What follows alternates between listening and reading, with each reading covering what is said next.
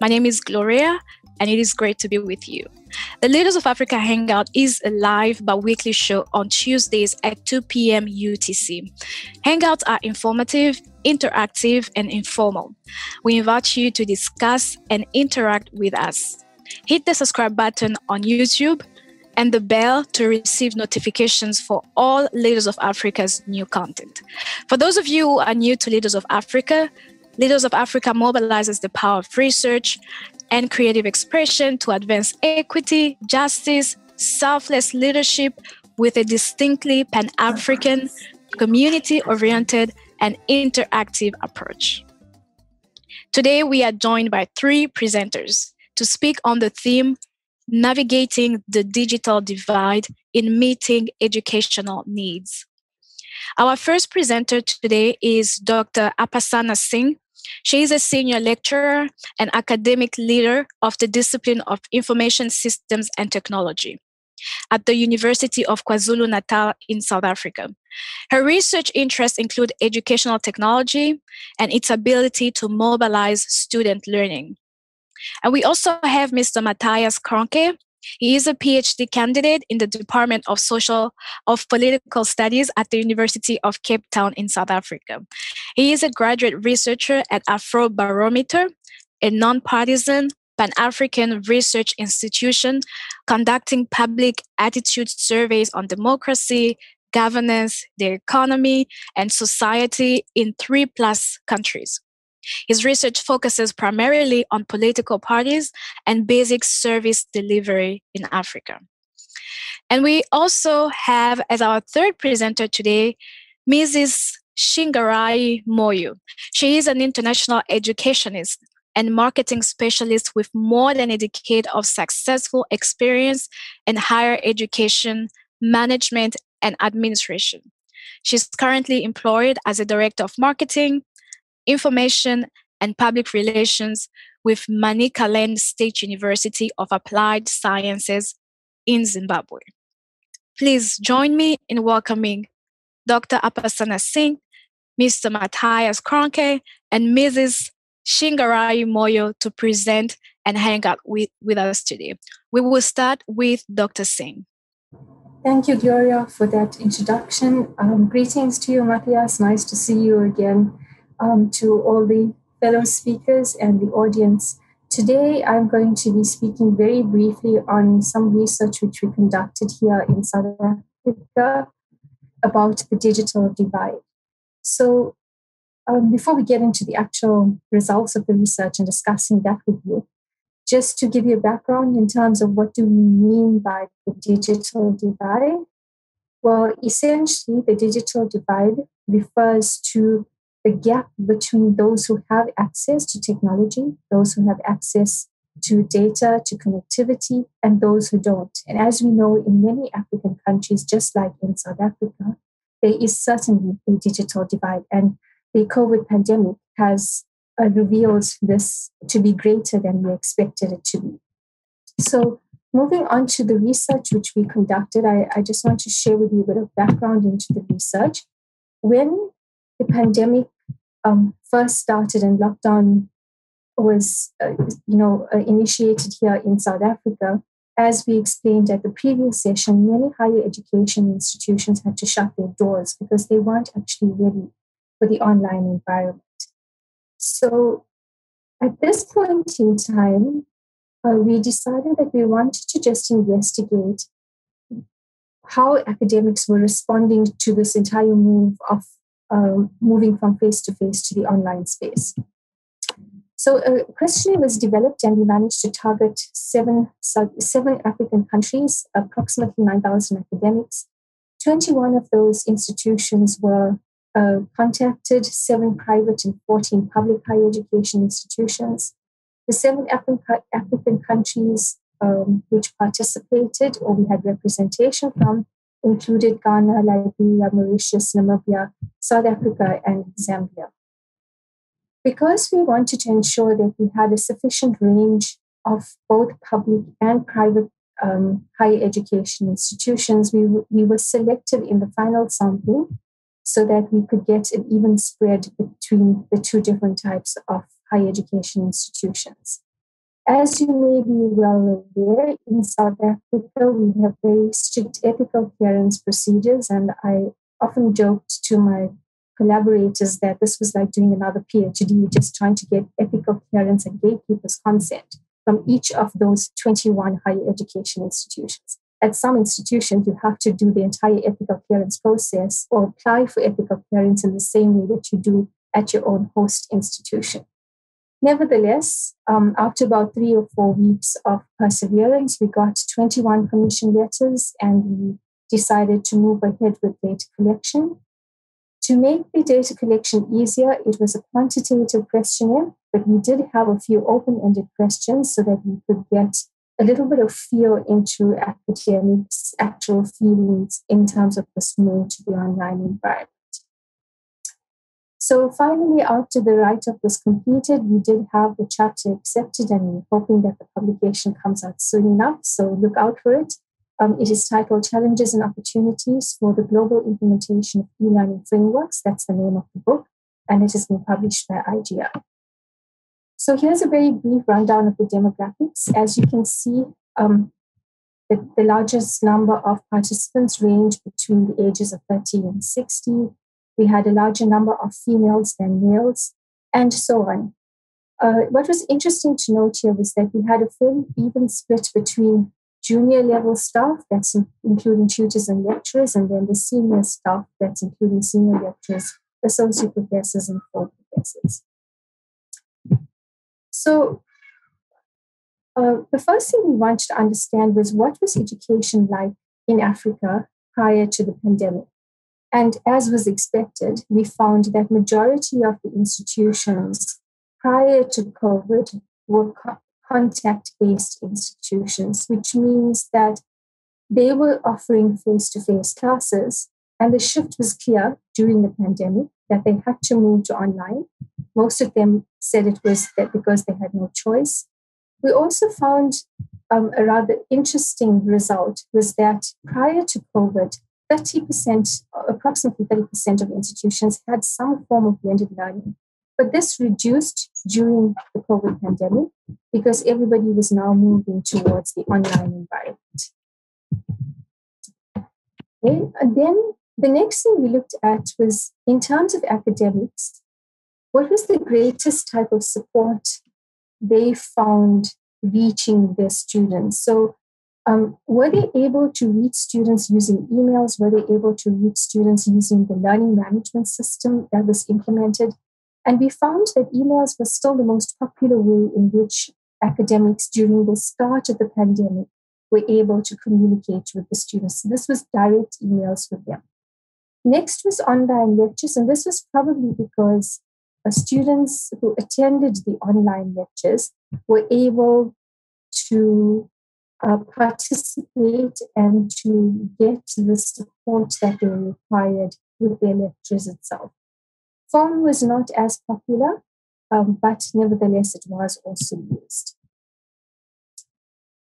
Now, the reason I want to just show you this result, although not all of it is related to the digital divide, is that not only were students facing problems in terms of access, in terms of technology, but even the academics themselves noted that, for example, they didn't have access to the technology or the tools that were required for effective teaching. So while they might have had access to technology, the actual technology that they needed to use in the classroom was not freely available at the start of the lockdown. Academics also faced internet connectivity issues, and I myself, as an academic, have faced many experiences in the past year where Zoom, for example, wouldn't work when it needed to, or my laptop would just restart in the middle of a session. So as you might see, I'm paranoid now about technology failing me, and I'm connected from my laptop and my mobile phone. Just in case I lose connectivity on my laptop, I can continue with the presentation from my mobile phone because it doesn't seem very professional if you just disappear. And then a factor which we found very interesting was many academics were concerned with trying to connect with their students in terms of students not having good internet connection. So it was something which academics felt students did not have access to good internet connectivity. Therefore, they were not able to implement the online teaching as effectively as possible. So those are the three factors that to me relate directly to the digital divide. Now, moving on to the student side, which I think is probably the one which you are most going to connect to, we looked at the students in Africa and what was their major concerns in terms of connectivity and participation in the online classroom. And you can see here very clearly access to connectivity coming out at 88.5% and access to devices standing out at 71.9%. Not forgetting the other factors, okay, for example, lack of interaction. Students really didn't enjoy the online environment because either the lectures were not engaging enough or they were not able to connect with their colleagues. Some students noted technology competence, which again relates to digital divide, not being able to understand how to use the technology. Many of us academics say that our students today are techno-savvy. Our students today are far ahead of us in terms of technology and how to use it. But I'm sure that most of you would agree that many students or most students know how to use their mobile phones to take out selfies, to connect with each other on Facebook, on Twitter. They know how to use these technological devices for socialization purposes. But how many of our students are competent enough to be able to use these devices for online learning? And we find any number of excuses coming up with students who say that they are techno-savvy, but not able to complete, for example, submission of an assignment online, not able to complete an assessment online, not able to connect for an online lecture. So there is that component of having to teach our students how to use the technology for education purposes. Now, this slide is a little bit heavy, but all that we tried to look at here was what type of access do the students have. Now, despite many students saying that internet connectivity is an issue for them, it was found here that students seem to have access to Wi-Fi and to mobile data, but the majority of the students were accessing most of their courses online using the free data which was provided by the institution. Okay, so the government initiatives of providing free data to students to continue their online learning was clearly adopted the most. Okay. Then we also looked at in terms of what type of data packages did they use, and this varied. A small number of students said that they had more than 10 gigabytes of data and uncapped data, but as you can see, majority of the students seem to have less than 10 gigabytes of data. Now, is that enough if they need to connect to online lectures for, say, 4 modules a semester or 5 modules a semester, and each of those having sessions of between 1.5 to 2 hours a week? Okay? So, we as lecturers also need to learn how to balance those delivery mechanisms so that students don't run out of data and not able to continue with their learning. We also looked at the quality, reliability, the type of signal, and the speed of the internet connection. Okay, as you can see, quality was good at times with majority of the students, reliability as well. So it wasn't a clear distinction saying that they had good reliability with quality, that their speed was good at all times. So students were having to figure out which part of the day, which times is going to be most suitable for them to access online resources. And then we also looked at general literacy skills versus platform literacy skills, because as part of the digital divide, some aspects that we need to look at are not only the digital capital that students possess, but also their literacy levels, the social capital, the economic capital. All of that contributes towards understanding the digital divide. So under general literacy, we looked at their competency in using the learning management system, their competency in using digital tools in general, and their competency in networks So, for example, if a network had to drop, do they know how to reconnect? If they're having slow connectivity, do they know how to resolve that issue? Those kind of aspects with regard to network literacy.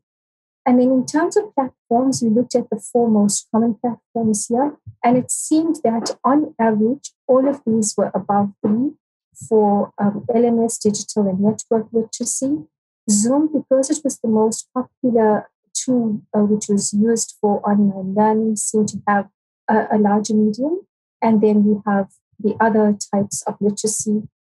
These seem to have been less used tools, and so maybe that's why there were less responses to it.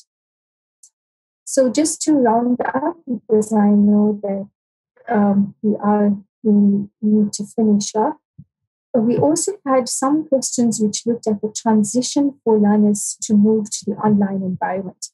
And we had a set of factors, and we asked the students to rate themselves against each of those factors. And after doing a factor analysis, we came up with, or what emerged from the data was two very distinct categories.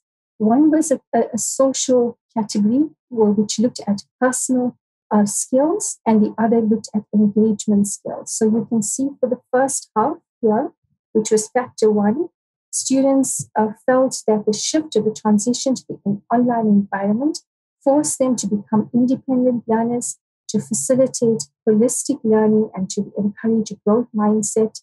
They had to self-regulate in terms of ensuring that they kept up to date with their syllabus, completed their assessments on time. It also helped to foster critical thinking skills, and they had to be flexible to changing circumstances. And I think COVID has taught us that very clearly, that we have to be flexible because nothing is going to be constant in the future. We never know when we're going to have a sudden lockdown. We never know when we're going to have access, when we're not going to have access, and so on. Okay.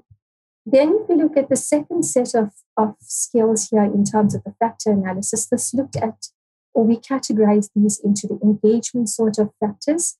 Here they said that online learning helped them to foster collaboration. It improved their communication skills because they now had the opportunity to communicate with their lecturers one-on-one. They had the opportunity to connect and communicate with their fellow colleagues one-on-one.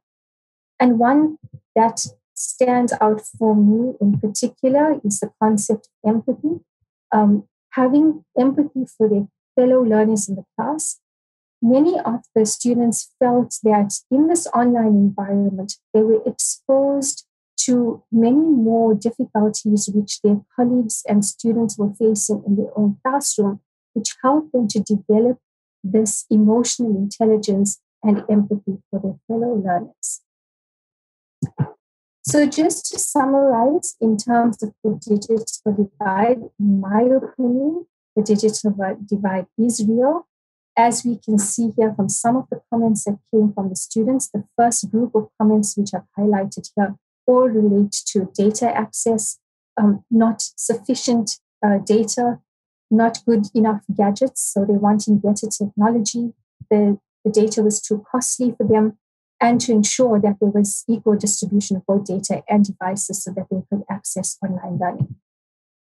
Other interesting comments which stood out looked at online platforms. They need to be tested properly. They need to be checked before they are implemented, as well as the fact that academics need to be trained on these platforms before they start delivering to students.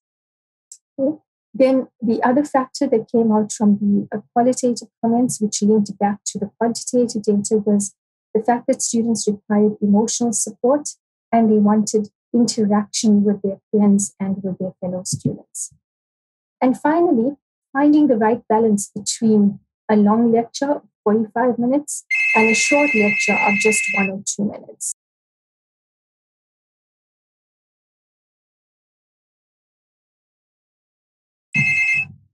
Okay, so I would like to end my presentation at this point, and I would thank the organizers for giving me this opportunity of sharing our results with you. As I explained, some of this data has been published in that chapter, and other of the data is still going to be used for future research purposes. Thank you very much, Dr. Singh, for that very insightful study. Very interesting facts that you shared with us today. I'm curious, just one quick question before we move over to the next presentation, but we will have more questions later. I guess the one question I have, I don't know if you've been able to get this information from your study. I'm curious to what happens to students who find themselves caught up in all the problems that you've explained. You mentioned that there's a majority of students who still have less than 10 gigabytes of data. What happens to them? Do they drop out or do they just fall behind? I'm just curious what's happening to those who are still struggling with the change. Okay, so those students who didn't have access to sufficient amount of data, I can tell you what happened at UKZN, for example. We tried to locate students who were having problems in terms of access, and then when the lockdown had eased a little bit and students were allowed to come back to campus, they were the first set of students who were allowed to come back, so that they could now access institutional resources using the institutional networks. We also had many sessions of catch-up assessments. So, we had the normal tests that you would have, and in last semester, all of the assessments were continuous assessments. So instead of having a typical 2 assessments per semester for that module, we would have sometimes 4 or 5 different assessments, and then we would take the best of the 2 so that if students couldn't access at a particular time, they could take another assessment. We also found that we had to extend assessment periods, so assessment windows, let me put it that way. So if a quiz was meant to be taken for an hour, and if the assessment was meant to be from 9 o'clock to 10 o'clock, we no longer had fixed times from 9 to 10, but it was open from 9 to 3, and students were given a maximum of an hour in order to complete that assessment. So, I think it was a learning process for all of us, because as things went wrong, we realized how we needed to work to fix it. And then, of course, the whole issue of if they had needed to renew data, students would often renew the data packages at their own cost, if they were really interested in completing those assessments and if they had access to financial resources. So I don't think there's a clear-cut answer. We do have many students who have fallen behind, and I think I explained in the previous session where we have students who were deeply demotivated and who have dropped out completely because they cannot cope with the online environment. And those are real challenges that we need to work with. Wow. It sounds like there's been a lot of adjustment and just putting out there very intentional procedures and measures to accommodate, different situations. But yeah, amazing work that you're doing. Thank you so much. I don't know if anyone else has a question for Dr. Singh right now before we move to the next presentation.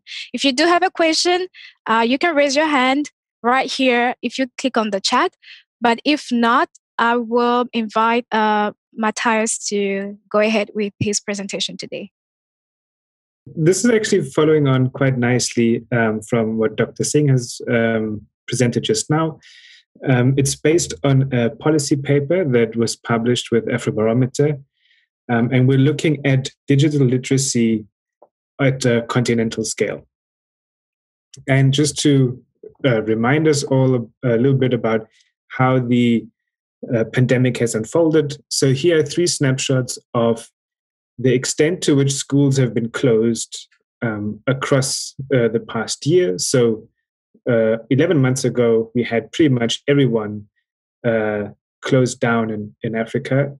6 months ago, this picture looked a lot different already, with several countries having recommended closures, but not completely.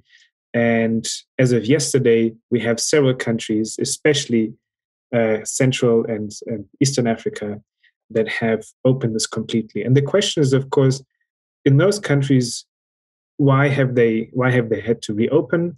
Is it because there's just less incidences of COVID, or is it because they don't have the resources and the infrastructure to actually move to digital and e-learning? And we'll start exploring this aspect, particularly by looking at what are the prerequisites and what is the extent of digital literacy across the continent. So the first thing that we'll be looking at is the infrastructure. What is in place so that citizens can actually use digital devices? So here we're talking about electricity as well as just a cell network. Then, of course, you don't just need that infrastructure, you also need the devices to use it. So how widely available are they across the continent? And here we're looking at cell phones, smartphones, and computers. And then lastly, how often do citizens use these devices? And to an extent, how digitally literate are they? And this is very similar to, the concepts are very similar to what Dr. Singh explained earlier. And although it is, the measurement is less precise, just because this is based on Afrobarometer data, which is not necessarily geared towards it, but it provides some really good insights, I think. So just to preview some of the key findings, across 34 African countries, we find that on average, 62% of households have access to cell service and electricity in their neighborhood. So that's putting it positively. If we flip it, of course, it's 40% of Africans don't have access to these things in the neighborhood. So they almost a priori excluded from this. When it comes to the devices, we know that about 20% of adults have access to both a smartphone and a computer, while 43% only have access to a basic cell phone, not more than that. So again, when we talk about what type of digital literacy we're looking at, we need to bear in mind that a Zoom and a Microsoft Teams and a Skype is at the very top end of what is possible. But there are obviously a range of different things that we can use to communicate. Last week, we heard about doing lectures via WhatsApp. We already have various digital payment structures and platforms in place that don't require smartphones. So to what extent can we then adapt this for the educational purposes, for example? And with regards to literacy, we find that 20% of adults are well prepared to participate in or assist members of their household with the transition to an online learning environment, but 80% are not. And so this seems like a very low number, only 1 in 5, and it is even worse in some countries. But there are some countries across Africa where it is pretty high. And I think, if nothing else, it would be a good takeaway from this presentation to look at those countries and see what can we implement from those countries in the different contexts. I find that often a more fruitful approach than saying, well, let's look at, I don't know, Sweden, the US, and Germany. What do they do, and how can we learn from them? The contexts are often so different that those lessons, they might not be that useful. And so I think looking at other African cases is often a more fruitful endeavor. Okay, quickly some information about the data. This is all based on Afrobarometer data. It's a public opinion survey. You can see we've conducted surveys in all countries except those that are of the gray dark shade. So we have a pretty good coverage across the continent. This data was collected in 2016 and 2018. So it is all prior to the pandemic. But I think if we have a good sense of what the level of digital literacy has been was prior to the outbreak of the pandemic, we can kind of gauge the trajectory for some of these countries. And each of these surveys is nationally representative, between 1,200 to 2,400 respondents per country. Okay, let's look at the first bit, the digital infrastructure. So here again, we're looking at availability of cell service and electricity in the neighborhood. Not necessarily hooked up to your own house, but you might be able to go to a coffee shop or your neighbor. And we can see that over the past 15 years, this has increased drastically, especially the cell service availability, purely because it's much easier to put up a cell tower and reach coverage than it is to hook up individual households. And so we see that for the various country samples, and over time, Afrobarometer has asked more and more countries. So you'll see that over time, this has increased by about 10%, but we're still at only 62% of people, of households, of neighborhoods who have that type of connectivity. Now, if we combine this and we say the basic necessities for the digital infrastructure is cell service and availability of electricity, we see that at the top end, we've got Mauritius, which has almost universal access, as well as Eswatini in Tunisia. But at the very low end, we've got Mali, Madagascar, Burkina Faso, all less than a third of residents who have access to these things. So here, speaking about digital literacy, we're almost inevitably talking about a very slim section of society compared to some of the countries I mentioned earlier. The next bit is the digital devices. So here it's cell phones, smartphones, and computers. When we look at that, Afrobarometer asks, which of these things do you personally own? Or if you don't own them, do you have access to these things in the household? And here we see a similar set of countries at the top end and the bottom end. Mauritius, Morocco, Cabo Verde all have fairly high averages, whereas Niger, Malawi, Madagascar are at the bottom. And here I think what's really important is if we look at it, to separate. Of course, it's ideal to have a smartphone and a computer for everyone. But there's so many platforms, and even the UN has put up a huge list of just different platforms and service providers where you can use digital communication with tools that might not have internet access, or you can do it only via smartphone. You don't need a laptop necessarily. And so it's that space, I think, where we can see a lot of innovation, not only being transferred to Africa, but also coming from Africa, that can really help improve educational technology across the continent.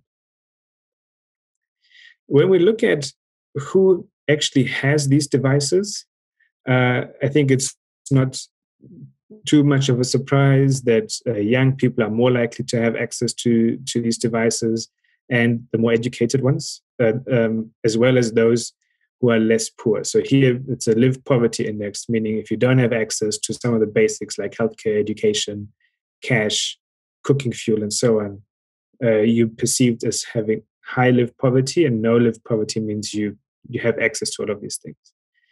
Interestingly, the number of adults in a household doesn't make much of a difference. So you'd imagine if people start pooling their resources, we might have higher levels of access to it, but that's not necessarily the case.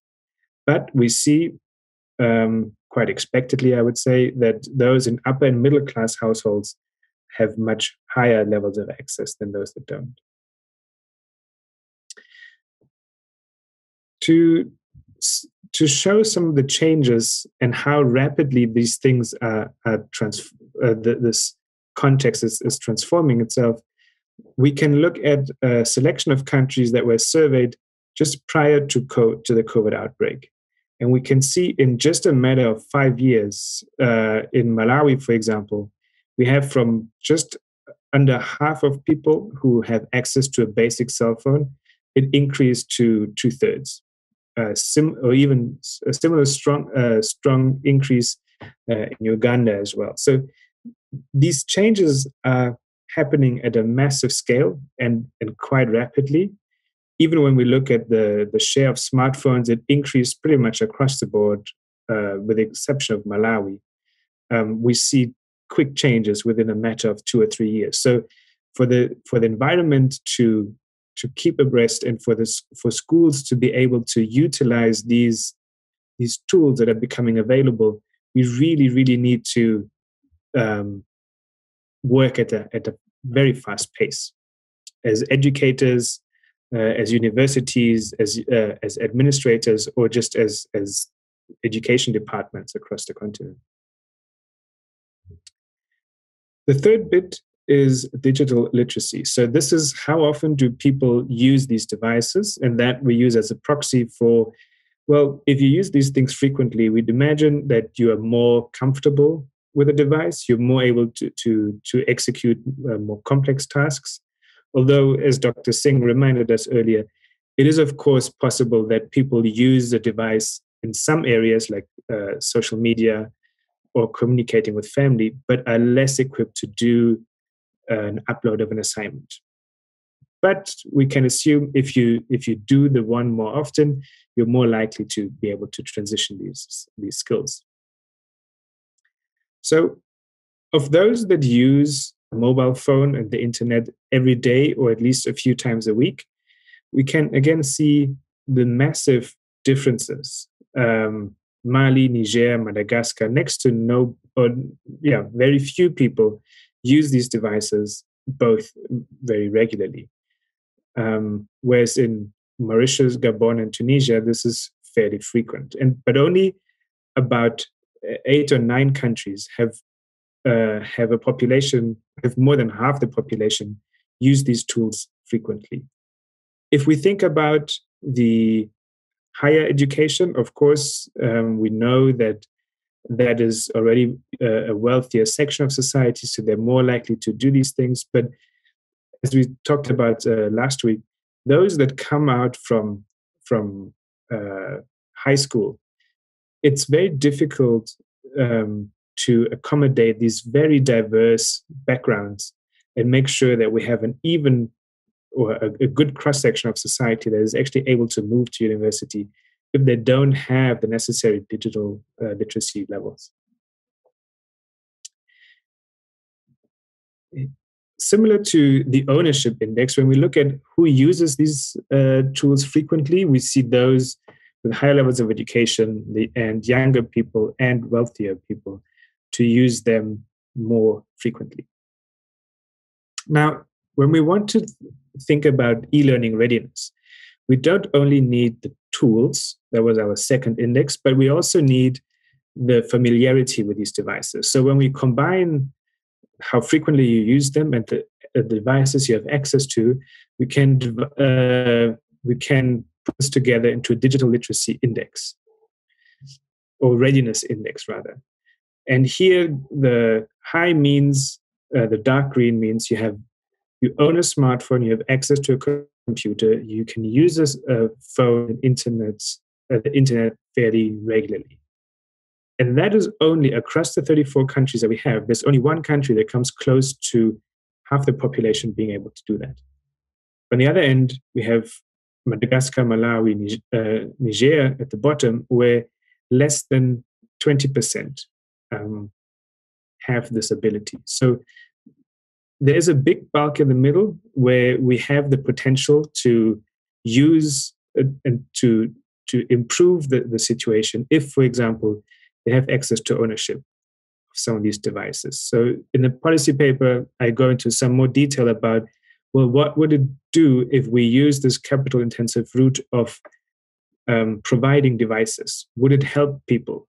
And at least in the preliminary analysis that I provide there, we see that doing this upfront investment of providing these devices to, for example, students or parents would really, really increase the digital literacy readiness, because they have this initial investment is no longer the problem.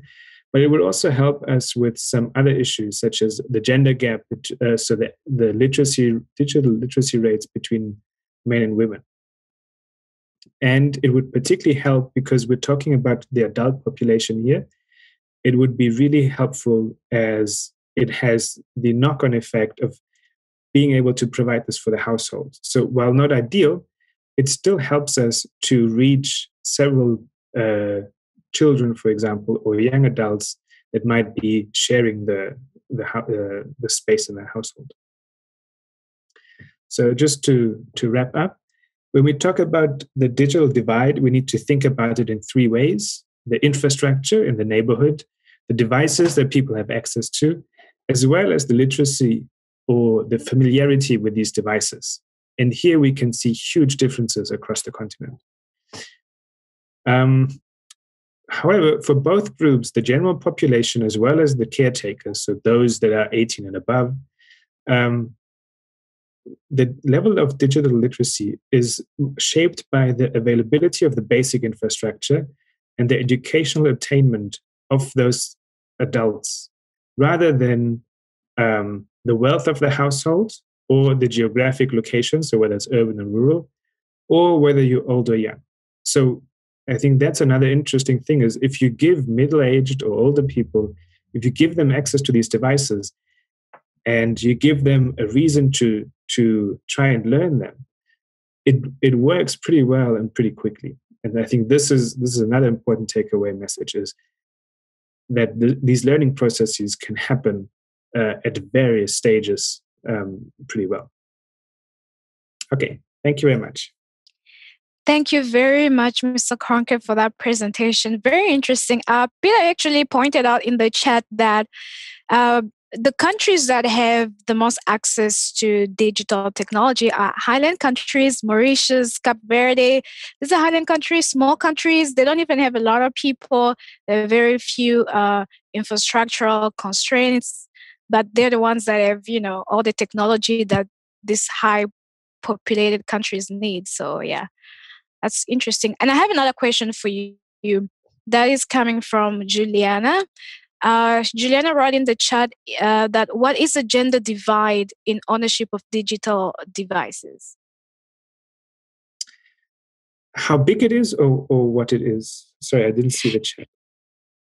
I don't know if Juliana is available to want to ask your own question. Juliana, are you willing to unmute? Yes, I just wanted to know, what is the gender divide in ownership of the digital devices in terms of numbers? And obviously the class dimensions that, as well as racial divide within that. So here we can see the difference. This is those that own a smartphone and a computer. It's the difference is 17 and 21%.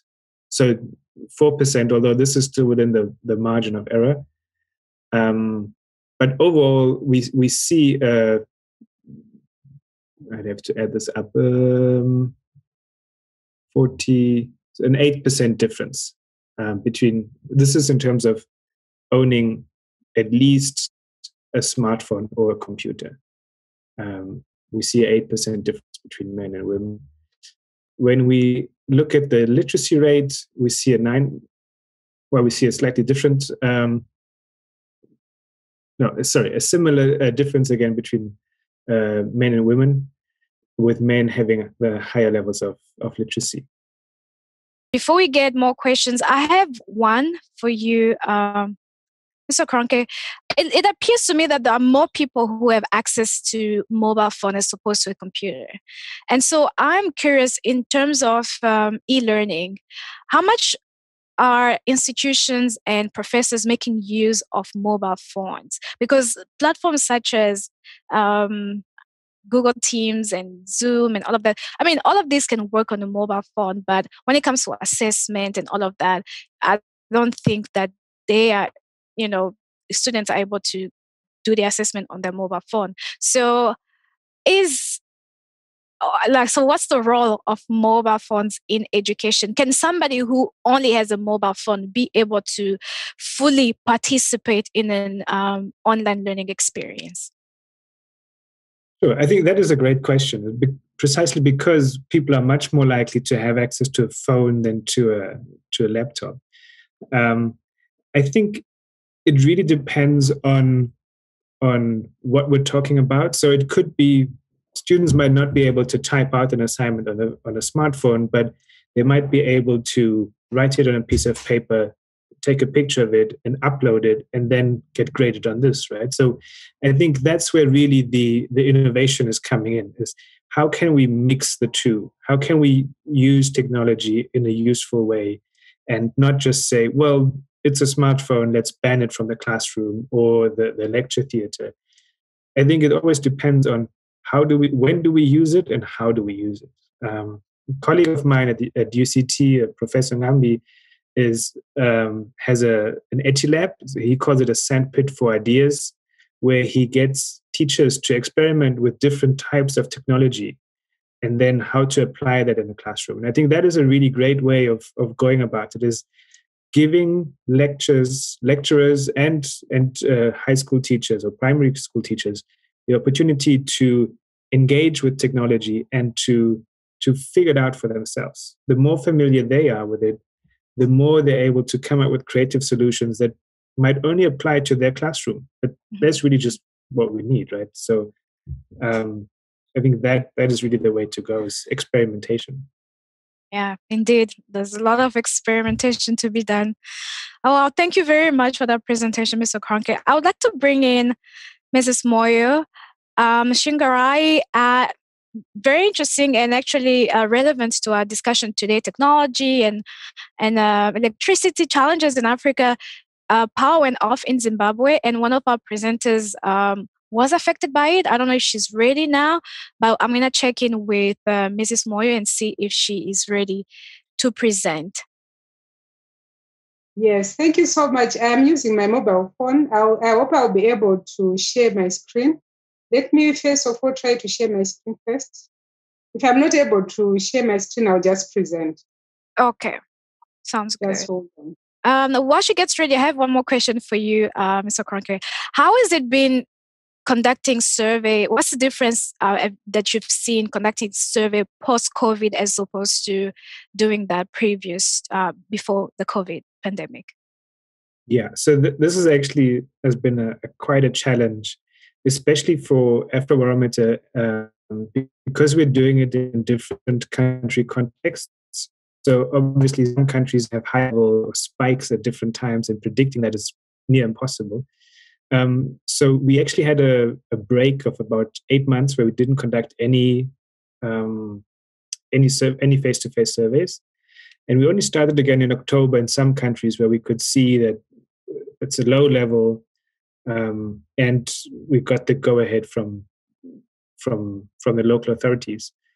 What we ended up doing as well is collecting phone numbers from those respondents, to then start having follow-up surveys to see what are the differences. So, I mean, this goes more into methodology, but what are the differences in terms of how we interview people, face-to-face versus via telephone? We also try to get phone numbers for countries, but that is really difficult because unlike in some developed countries where landline is a lot more prominent still, that was skipped in many African countries. So we don't have a good register for that. And with cell phones, it's difficult to predict the location, but also age, gender, and so on. So it's challenging to do those sort of telephone surveys across the continent. But yeah, it's, as I mentioned earlier, that also is part of innovating, is how do we adapt to that, and how do we still have meaningful surveys done? It's a steep learning curve, to say the least. Yeah, no, definitely it is. Mrs. Moyo, you can present, and then we can receive the slides from you later. So we'll share the slides with everybody who's on this call today. Okay, thank you very much. I'm so sorry that the electricity played up, and the connectivity just becomes very poor when the electricity is gone. Thank you very much for having me. When I received the call on navigating the educational divide, I just felt interested in sharing our experiences in Zimbabwe. I did a mini survey using my mobile phone, and came up with some insights on the digital divide in Zimbabwe. and how Zimbabwe has managed to mitigate that and also came up with the way forward. So I started by defining the term digital divide. I'm sure some of the colleagues who have just finished presenting have adequately defined it, but I used TUNAS 2020, we defined digital divide as an uneven access or distribution of information and communication technologies in societies. But moreover, a digital divide exists not just between those people with and without internet access. A divide also exists between those with digital literacy skills, the ability to produce content online, and the financial resources for optimal internet usage, and those without these. Access to digital skills as well as affordable and quality internet coverage remains unevenly distributed in Zimbabwe. Right, I zeroed into the implications of COVID-19 on the digital divide access to education, mainly focusing on Zimbabwe. I'm sure colleagues would agree with me that the lockdowns emphasized the digital divide in Africa, including Zimbabwe. Mainly because people were now confined in their homes. And when we look at the education sector, the students were not able to move from their homes to their campuses or to their colleges or schools. And hence that access to free Wi-Fi and data was not possible during the lockdowns. And access to ICT drastically decreased due to restricted movement of students, as I've said earlier on. And this was also exacerbated by the closure of ICT business, both for formal and informal sector. This, however, decreased access to ICT gadgets. And as a result, the lockdown just came as a surprise. And most of the parents and students were not ready for this. And for them to be able to learn online, they needed the gadgets, but they couldn't access them because the formal and informal business sector were all closed. Due to lockdowns also, there was reduced income streams to individuals and families. As you may all agree with me, some lost their jobs. Some were not getting paid because they were not producing anything. And for the informal sector, there was the most hard hit here in Zimbabwe because that's where they get their livelihoods. So, you know, the income streams, they were not able to buy data. They were not able to purchase even the gadgets. And, you know, this just increased the digital divide. And however, having noticed this, Zimbabwe was quite proactive. And in June 2020, the Ministry of Primary and Secondary Education, in partnership with UNESCO, relaunched a school radio program. We used to have this school radio program long back, but they relaunched it so that students could have access to learning during the lockdown. And schools, colleges, and universities, you introduced online teaching and learning using low and high-tech tools. But with Zimbabwe, you've got Zimbabwe Open University. It had already started running programs based on distance or remote learning since the turn of the millennium. So most of the universities then got some lessons from Zimbabwe Open University, and some were now offering their lessons online using WhatsApp and using email. Telecoms companies like Liquid started providing free internet access to institutions of higher learning and tertiary colleges. And they started this well before the pandemic, as if they knew something bad was going to come. But however, as I earlier indicated, that the access was still a problem because students were not able to move to their institutions to access this free Wi-Fi.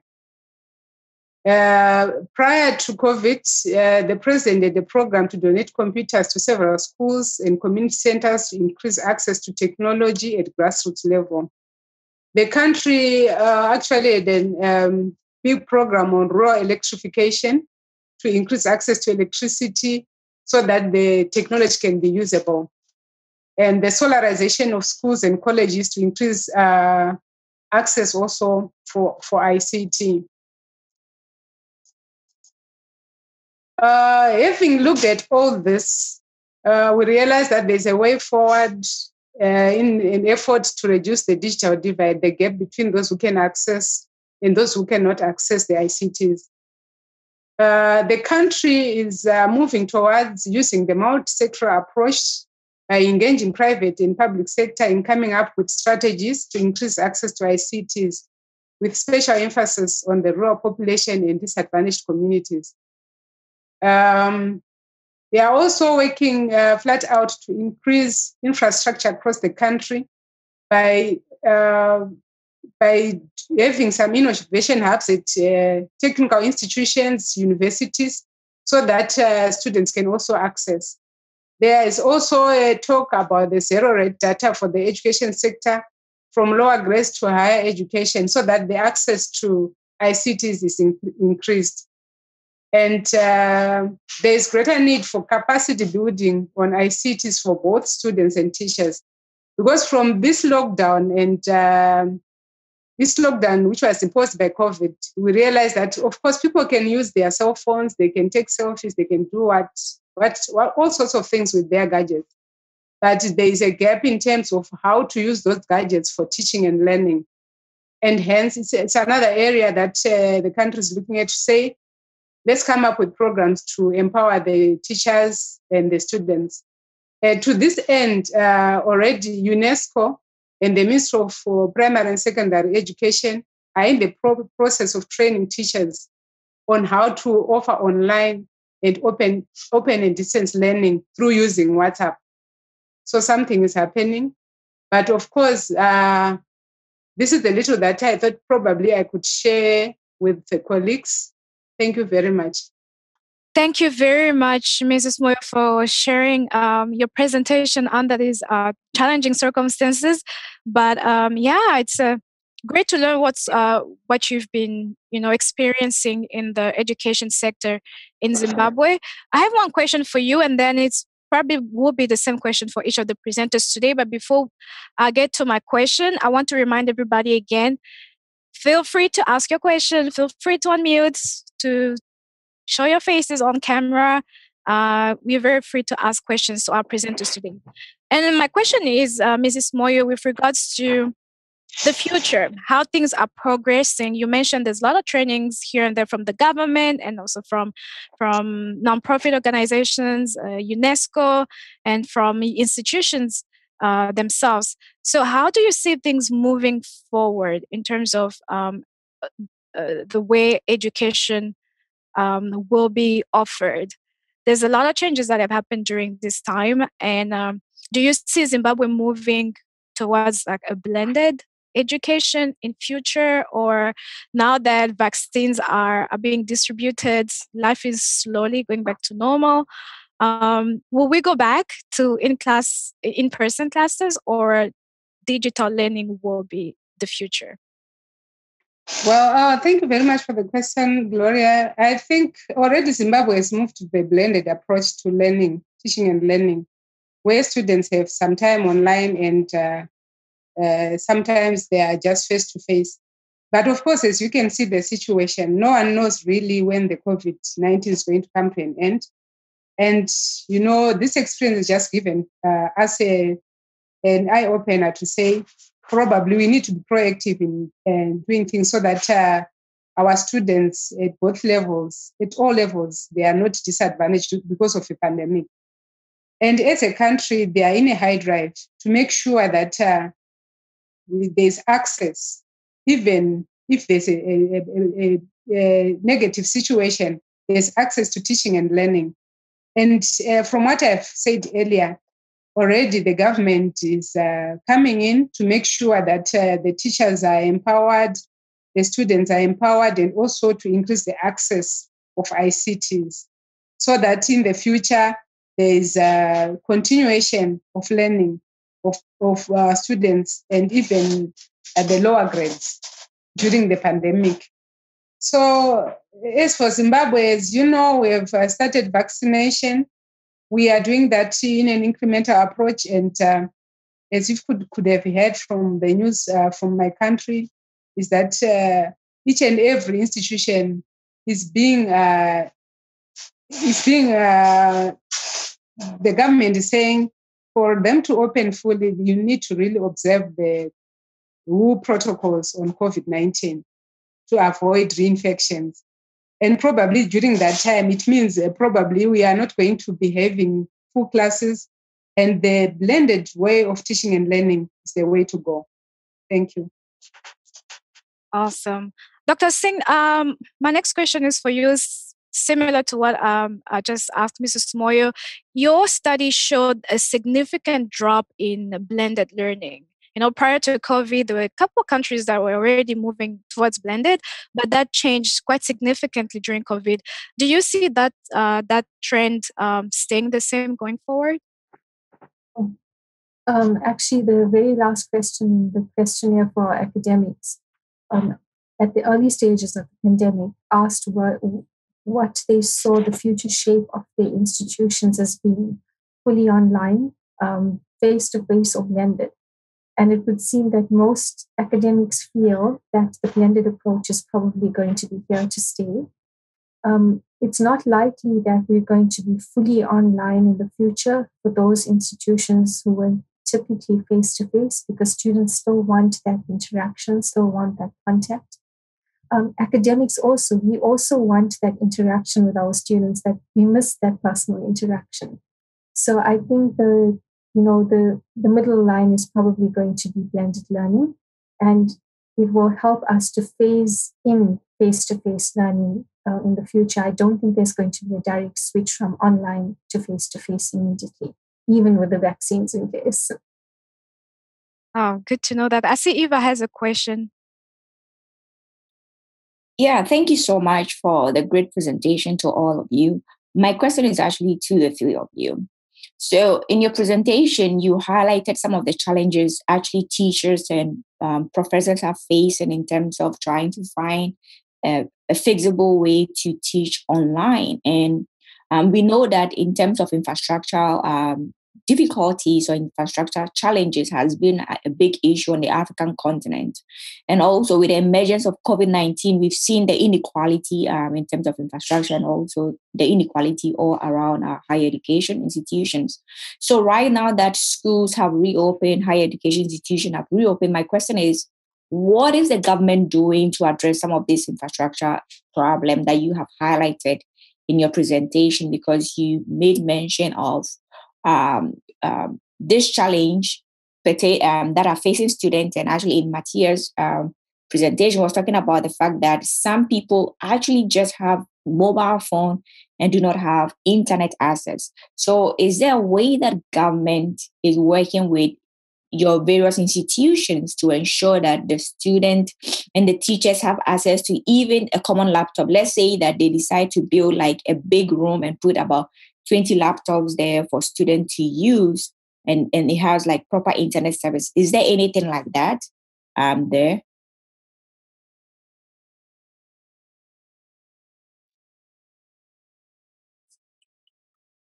Who wants to go first? I will, Mr. Krönke, please take it.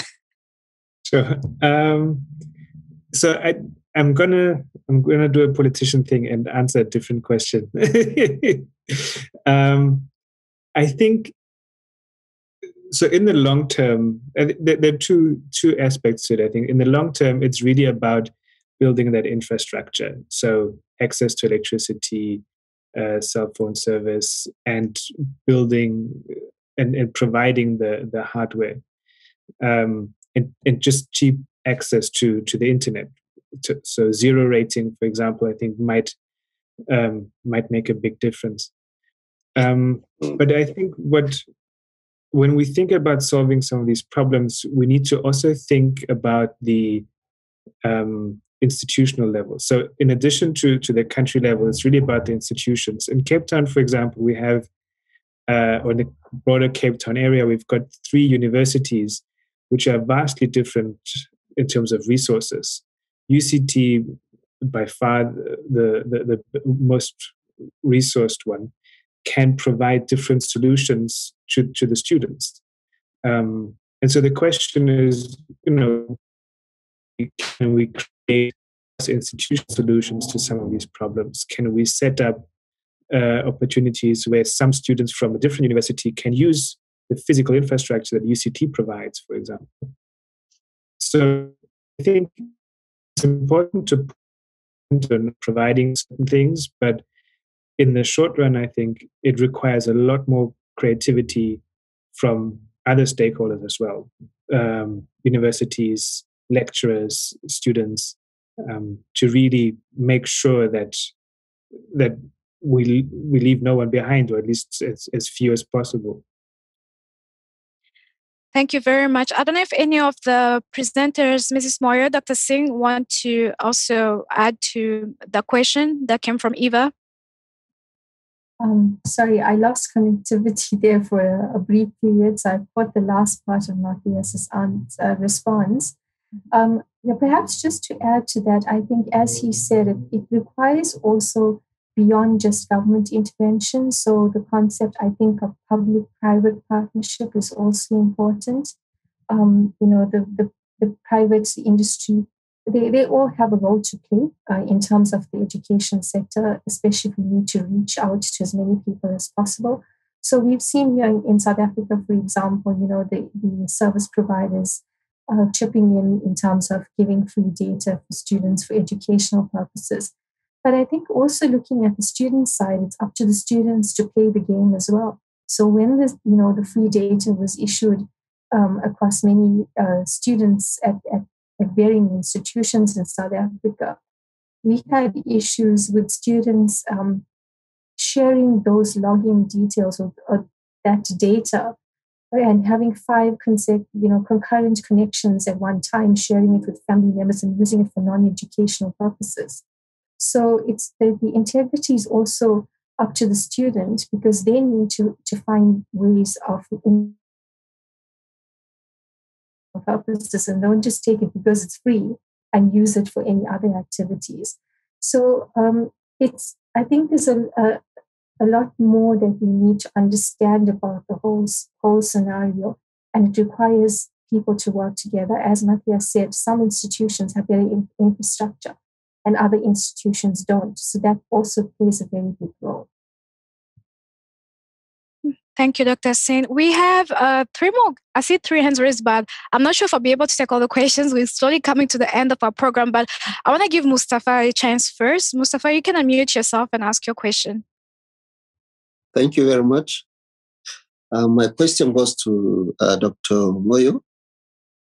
She did she actually presented well, but my question is actually about, it's almost a year now that we're in this situation of pandemic. What proactive measure is actually the government taking to make sure that the citizens or in the educational sector, the teachers are able to have access to some of these applications that will facilitate educational delivery? Thank you very much.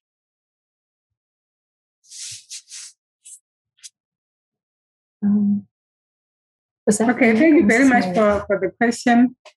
Like I've indicated earlier on, the government, in partnership with the private sector and NGOs, are coming up with programs to make sure the teachers are empowered, and also there's increased access to teaching and learning in remote areas and even in urban areas. But of course, it is not a one-day thing. They will use an incremental approach where probably they start from somewhere and gradually trying to cover everyone and making sure that there's access to teaching and learning through online. And already, like I've indicated earlier, the government has taken a step further to offer radio lessons and TV lessons. They are being broadcasted at certain times. And even those students who are in remote areas for lower grades, they're actually accessing, because the access to radio, according to some research that was done sometime last year, the access to radio is quite high in Zimbabwe, even in the rural areas. So there's a programming for radio lessons for different grades at different times. And at those times, the parents will tune in, and the student will be listening in and participating in the activities that they'll be doing. So all those are efforts in trying to make sure that there's access to education, even in a difficult situation. And of course, the public-private sector partnership that Dr. Singh has just indicated is something that also the government is working on. So something is being done. And we are just happy that probably they just imagine if there was no technology, what would be happening? Everyone would have been closed out during COVID. But because of technology, though the penetration percentages might be low, but at least something is happening on the ground. And from these different governments and countries are coming up with strategies to make sure that there's access to teaching and learning. Thank you. Thank you. Thank you, Mrs. Moyo. So this is going to be our last question for today. That is a question from Peter Pinar. Hi, everyone. It's good to hear the presentations. I thoroughly enjoyed it, and I think it built on some of our conversations from the other day. My question had to do with moving from descriptive data that we've seen today to providing some more explanatory explanations of some of the things that we see in the survey data. So I'm just curious to hear from the panelists, particularly Matthias and Dr. Singh, who presented sort of survey data here. What are some of the key research questions that you'll be exploring on more of the explanatory side than sort of identifying some of the descriptive gaps that you've talked about today?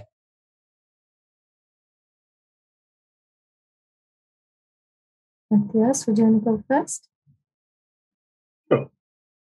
Yeah, thanks, Peter. So I think one of the the first questions that come to mind is really just looking into more detail at what explains the levels of digital literacy. So and looking at the rate of change. So with the new round of Afrobarometer surveys, we'll be able to capture how quickly these things change. And we have this nice kind of natural experiment with the pre and post pandemic. So in which countries has literacy just jumped?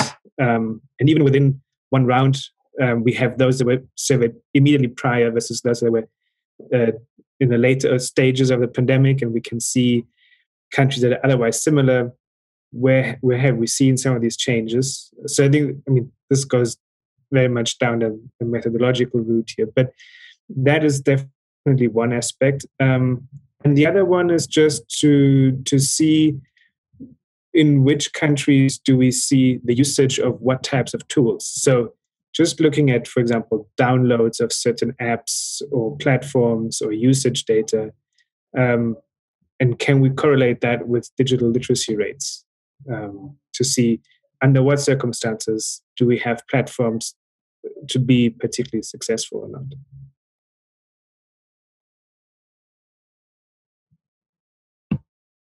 Okay, so just to add, following that, the exploratory part of it is a little difficult when we're dealing with such large numbers.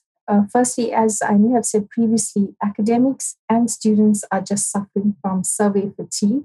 Nobody wants to participate in research or give time for interviews because I think prior to January last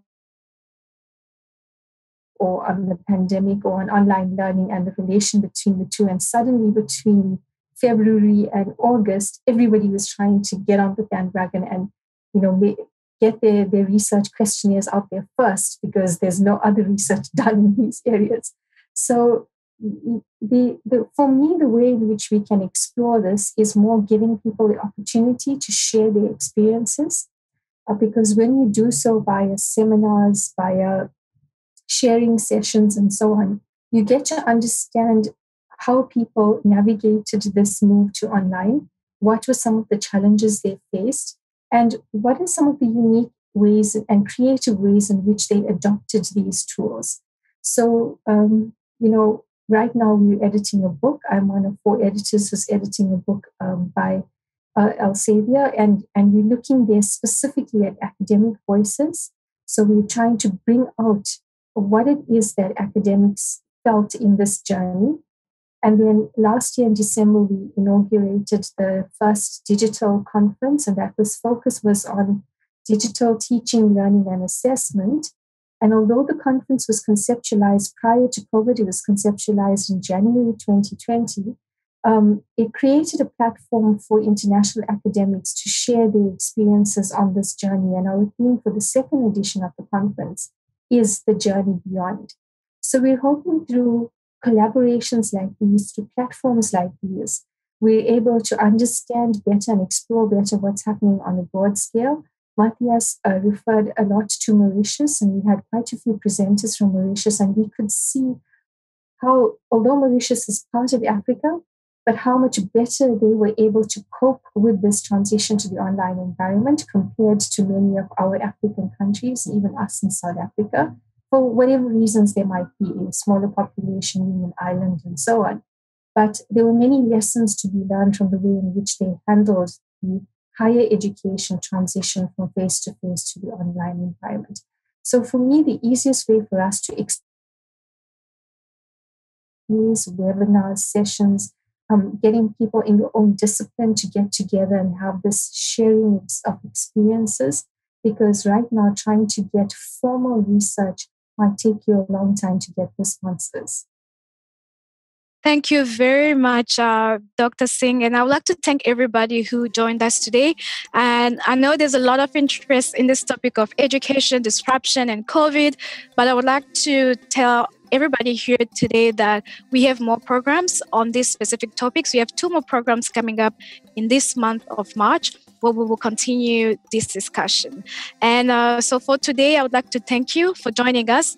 And we hope that you will come back again in 2 weeks for our next Hangout, which is on March 16.